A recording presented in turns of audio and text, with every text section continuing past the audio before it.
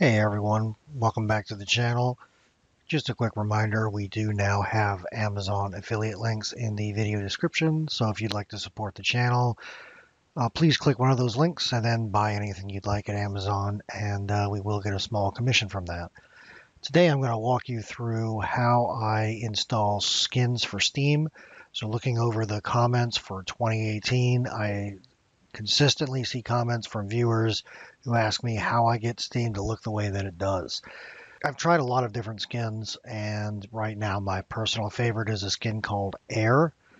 So if you navigate to this particular website right here, and links are in the video description, and download this skin, Air for Steam, you can see this right here. So we're going to go ahead and unzip this to the desktop. Now, once that's unzipped, you want to make sure you go into Steam and you want to go ahead and exit.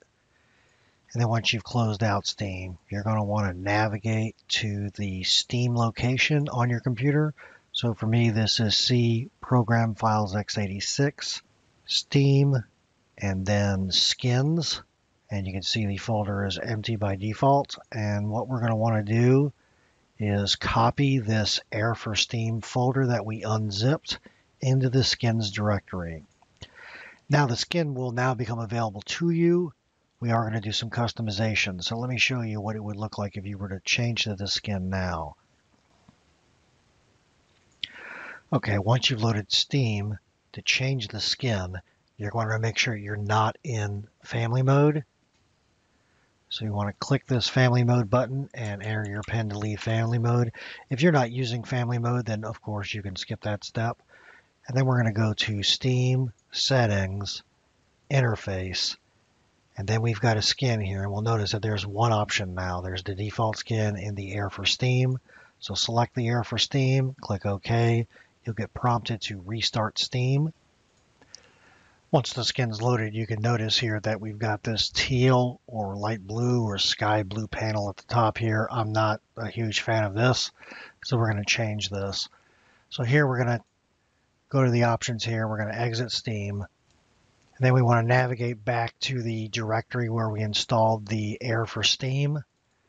And then we're going to go into the Extras directory and the Themes directory and choose the Dark theme. So what we're going to do is go into the Dark theme and copy these 4 folders.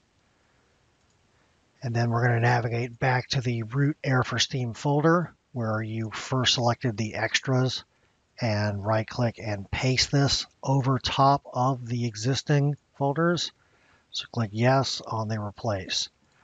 Then we need to tell the skin to use this theme. So we're going to open up the config ini file in the root of the Air folder. And we're going to want to navigate down and make a change. So we want the sky style to be turned off. So we're going to add 2 forward slashes in front of that.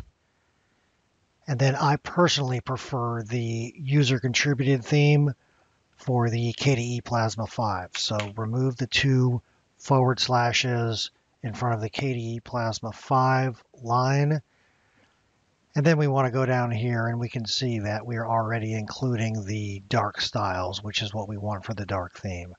So here we should be able to just save this file, close it, and then reopen Steam. And we should notice now that the styles are now a more lighter tone. So that's the dark theme for Air. You have a lot of control for making the changes that you want to make, but this is the particular skin that I am currently using. If you want to go to family mode, the family mode is here in the upper right hand corner. If you're not aware of that, that can be a little tricky at times. So anyway, that's what I've got to show you today. If you have any questions, feel free to leave them in the comments. We'll talk to you guys later.